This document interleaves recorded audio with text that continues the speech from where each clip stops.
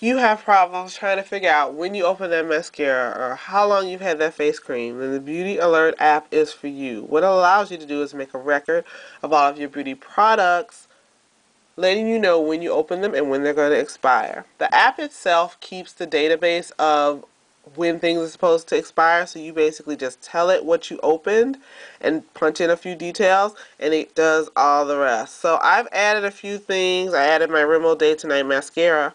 A mascara only lasts 3 months, so my first use date was February 10th, so it's going to expire on May 12th, and it has the year. Oops. Next up, we'll go over my Clean and Clear Soothing Eye Makeup Remover, and you can see a picture of it there. This is a makeup remover which lasts for a year, so this is when I started it, and this is when it's going to expire. Now, if I want to, I can just scroll through my list like this, or I can go to the home page and actually pick each thing, or I can actually search through my products, and if I say mascara, all of my mascaras are going to come up, which is really nice. Now, as you can see, I have taken a photograph of all the items, so if you wanted to add an item,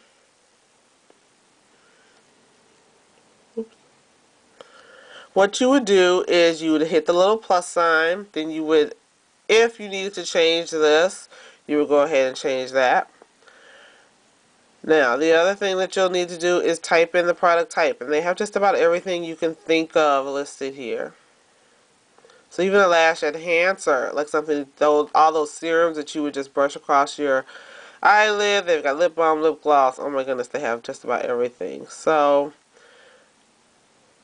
we'll just say a makeup remover, and then you scroll up here to write down the rest of the stuff, the brand name, the product name, the color, and then you can add a picture, and then it allows you to either take a picture or choose a picture from your photo library. So if you have an older iPod Touch, what you can do is, upload pictures to it and then add the pictures in. So if you've got a lot of beauty products now, it's just going to give you something generic if you haven't actually added a photograph. The photographs don't show here, which I kind of wish they did. It just lets you know when things are supposed to expire, which does make sense because that's the whole purpose of this app. And, when things are going to expire. So that's up front and center. But if that's something you're worried about and you would like to keep track of it, I think this is a great solution. So this is Beauty Alert, and you can get it in the App Store.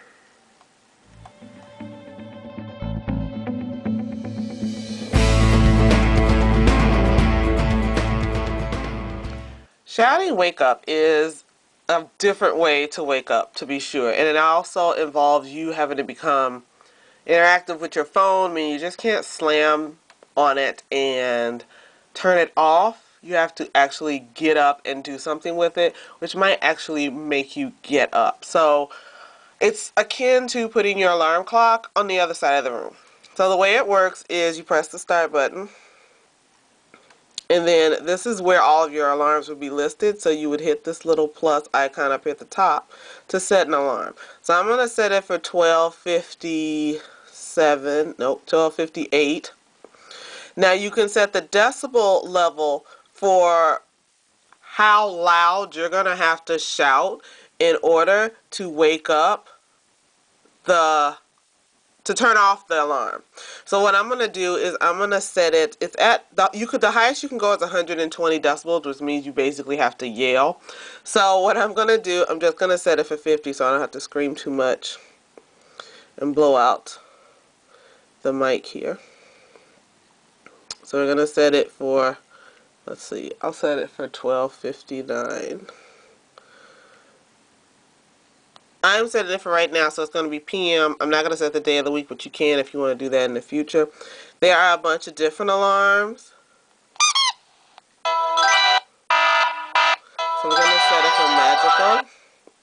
And then we're going to set it.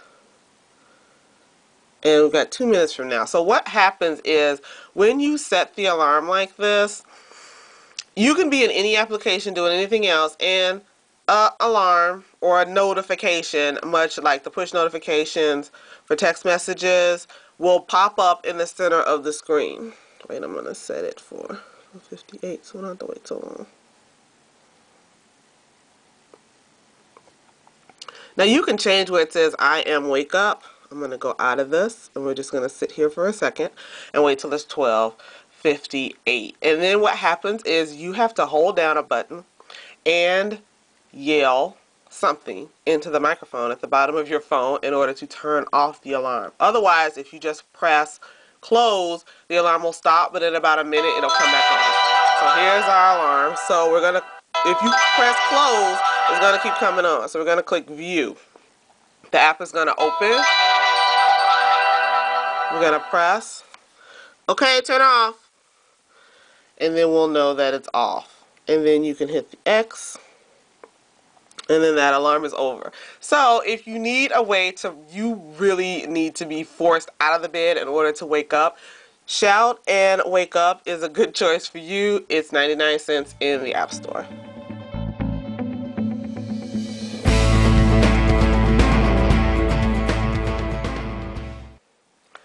Everybody wants a way to keep notes on their lock screen of their phone, and this is a free application that allows you to do that. It's called Emoji Notes, and there is an upgraded version that you can get that allows you to do much more. Set alarms. You can bump your notes by sliding them to another iPhone, but this is just the basic free version, but it still allows you to do a lot. So here I have a sticky note which you can move anywhere on the screen. You can change the background of your note area, or you can just have it be a color if you want. After you do that, you can add a note, and there's a big selection of notes in my opinion. A couple of shapes.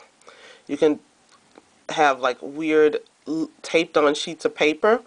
Then you can change the style, meaning the font, to whatever you want. You can change the color of the text, and you can also align the text wherever you want, left, middle, right. You can then move the note wherever you want on the screen. If you pick the post-it notes, you get to choose between a big post-it or a small post-it. Here's just a fast way to bring up a rapid post-it note, you know, just a quick way to get one without having to choose if you really need to write a note quickly. As you can see, you can overlap the notes. Whichever one you touch last is the one that's going to come to the front. Now you can preview what the page is going to look like in your lock screen, which I thought was cool, because then what you can do is like rearrange the things so that the time or the unlock slider is not obscuring your notes. So I thought that was cool. You can also save it to your camera roll to save it, because of course what you have to do is make it wallpaper. So you would have to save it as a image to your camera and then go into photos and then choose it to be wallpaper in order for it to go on the lock screen. I wish there was another way to do that, but there isn't. You can just take a picture of the screen, you can post your notes, your note screen on Facebook, you can email it, or here, of course, upgrade to the paying version, which allows you some more features, and it also gives you a bunch more post-it notes as well as paper shades and all that other cool stuff. But for just leaving notes on your lock screen, I mean, this does a lot. It's free, and if you're looking for something that'll help you do that, you definitely want to grab this app.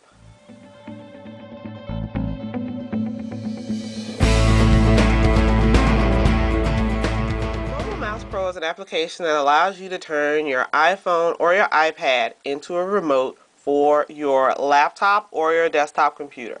What you have to do is download an app to your actual laptop or computer or desktop computer to work in conjunction with this. As you saw, it flashed connected on the screen because it has picked up the app on my laptop. And this app allows me to control my MacBook using the phone. You can type, you can scroll using the mouse. So my mouse the arrow is actually moving around the screen right now. To click and access a menu, you would click down on this side, and it does the click, and that accesses, that's a right click for clicking on menus. To click, hold, and drag, you click on this side, hold it down, and then you can drag things.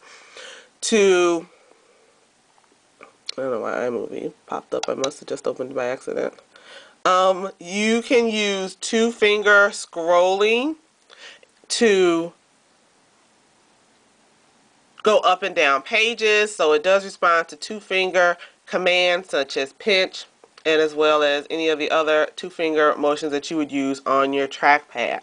The up arrow has some of the functions that the F1, F2, F3 keys have. You can also customize it to your heart's content. If you press this down arrow, you can access some of your applications the applications that are in your dock if you want to open them or close them.